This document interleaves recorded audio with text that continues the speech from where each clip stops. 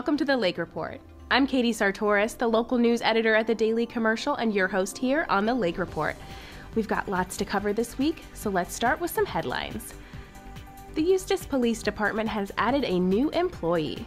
Echo the therapy dog recently started work at the station to help take the edge off of police work. Chief Craig Capri said he can already see Echo's positive effect. After all, Chief Craig Capri said, who doesn't love dogs? In our salute section this week, we've got a feature on a veterans nonprofit, Warriors to Farmers, which offers veterans paid positions on the St. John's Hops Farm with access to counseling to help acclimate them back into society. Learn more about this dynamic initiative at dailycommercial.com. And now for the latest on the COVID-19 front, and it's good news. The Florida Department of Health has reported the fourth consecutive weekly drop in coronavirus cases since the Omicron surge began locally late last year. This specific variant is producing milder symptoms in generally healthy people, but it's more contagious. Still, experts agree. Getting vaccinated is the best way to protect yourself from a severe bout with the coronavirus, and more people are getting vaccinated every week. As it stands in Lake County, 68% of people 5 and older are vaccinated. That number is even higher in Sumter County at 76%. Still need your shot? Find a location at vaccines.gov. The high school basketball postseason is in full swing, and we've got coverage of the top matchups. For the latest, check dailycommercial.com. Of course, you'll find more news on our website and in the pages of the Daily Commercial.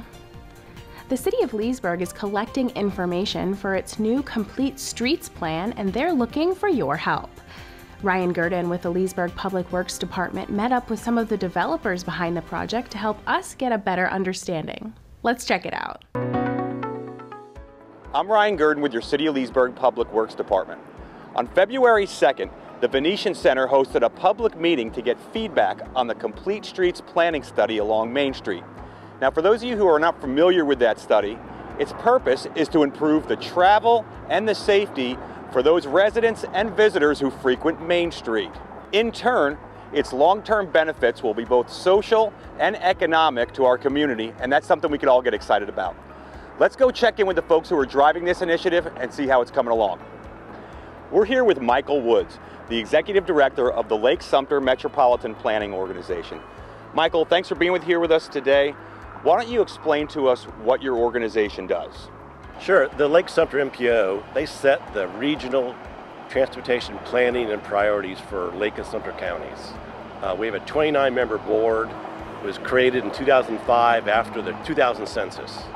We met the population threshold for the creation of MPO. So 29-member board, it's all the Lake County Commissioners, 2 Sumter County Commissioners, then 1 elected official from all 19 cities in Lake and Sumter counties. We also have both school boards and the local railroad represented on this board. And together they set the planning and funding priorities for our region. So explain to us what your specific role is in the organization. Sure, I'm the executive director, so I'm staff for this board. I make sure they have the relevant information they need to make intelligent decisions. I manage a small planning staff and a large team of project consultants to help me with our required planning documents in compliance with federal and state regulations to make sure all of our projects are eligible for federal and state funding. So how does a project like this come to life? And more specifically, how was Main Street in Leesburg selected?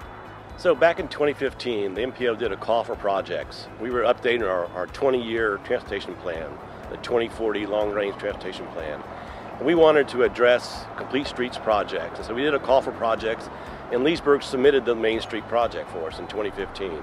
So we vetted the project, we asked DOT to fund it, and we got funding for this last year. So what determines whether a project gets selected and actually put into the construction phase? That's why we're doing the study right now. We want input from the city officials, city staff, county officials, county staff, and the public. We really want to know what the public thinks about this project and how it can impact them. So we're doing the study, make sure it's a viable project that we can build, and then eventually we'll bring it to the MPO board for funding prioritization. Very interesting stuff. Thanks for being here with us today and educating us on the process. Let's go check in and see how some of these specifics unfold, okay? Jamie, you work with HDR, the architectural and engineering firm who is spearheading this design and study. What are some of the key elements that you want put into this project? So this is a complete streets plan. So a complete street is a street that works well for all users of the street, no matter their age or ability or their mode of travel. So we're looking to provide some additional facilities, new and improved facilities for people that are walking or riding a bike, ways for people to cross the street more safely. We're looking at adding landscaping and making other improvements to intersections to make the corridor a more welcoming environment for everybody. So where are we at with the process now, and what's the next step? We're nearing the end of what we call our alternatives assessment phase. So through the process thus far, we've done some initial community outreach, gotten some feedback that's really helped us shape some guiding principles that encompass things like economic prosperity, community beautification, livability, safety, and accessibility and connectivity. Our project team has looked at the corridor and divided the corridor into 5 segments. So in those 5 segments, there's different contexts in terms of the land use and the street pattern, traffic characteristics. And so we've developed alternatives within each one of those separate segments. And so this is the point where we're looking to evaluate the alternatives. We want to get community feedback on what everybody thinks about the various alternatives so that we can select a preferred alternative. So the next step is going to be, once we've assessed the alternatives and selected a preferred, is to move into concept development. So that will be developing a more detailed concept end to end on the corridor. So you talked about feedback from the people of Leesburg. What specific help are you looking from us? So as you noted earlier, we had a public meeting on February 2nd. We're looking to add to the feedback that we got at that meeting. So we have a narrated presentation that's available right now on the city's website. That also has a link to a survey. So the presentation has all the background and detail on the corridor, the various segments, and the alternatives that are being presented. And the survey will allow people to provide their feedback in terms of what their preferences are for those alternatives. So with those people that are interested in participating, when are you going to need them to provide their feedback by? So we're going to have the survey open until February 23rd, so that gives people about a week to provide their feedback. After that point, we're going to be compiling all the feedback, completing our assessment, and then we're going to be making a presentation to the City Commission on March 28th that will provide information on the preferred alternative. Tons of great information. Thanks for helping us out with that today, Ben. So there you have it, Leesburg, and now we're looking for your help. To be part of this or find out about other exciting developments in the city, visit our website at www.leesburgflorida.gov or follow us on Facebook. In the meantime, continue to explore our beautiful lakefront city, and we look forward to seeing you out there. Thanks, Ryan. Don't touch that dial. When we come back, we've got the latest from the Melon Patch Theater.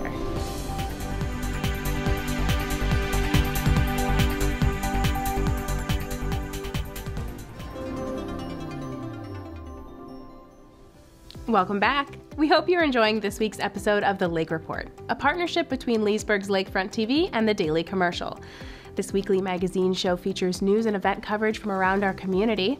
Have a story idea? We'd love to hear it. Shoot us an email at lakefront@leesburgflorida.gov. The Melon Patch Theater has some special events coming up, including the opening of their newest play, Chess the Musical. Let's check in with Dustin Levine to see what's going on at the Patch.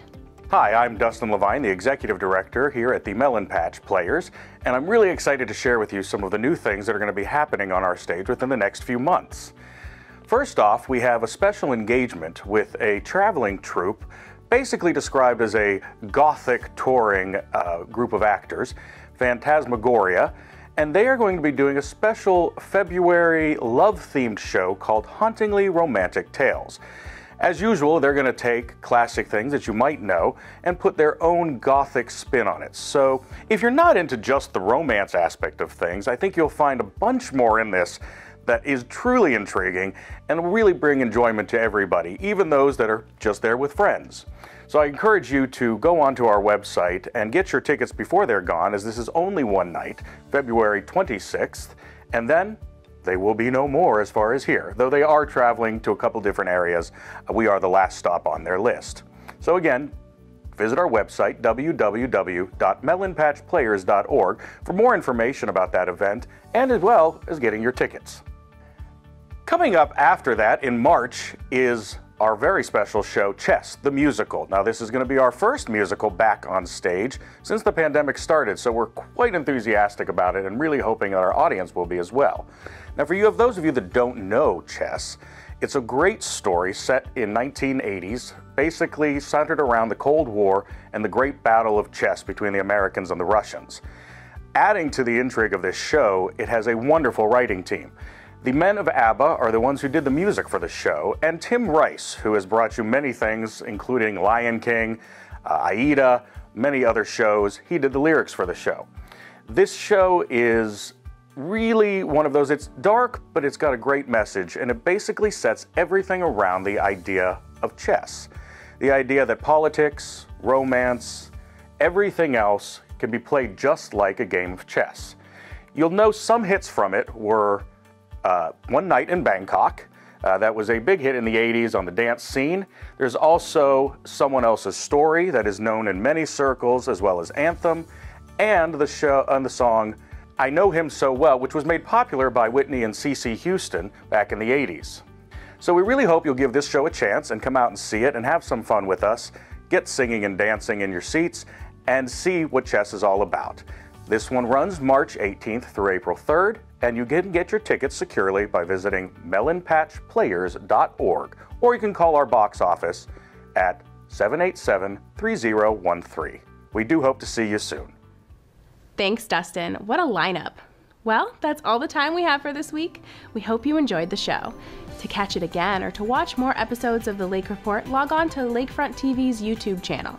And of course, don't forget to follow The Daily Commercial and Lakefront TV on Facebook for the latest. Until next time, get out there and explore this beautiful place we all call home.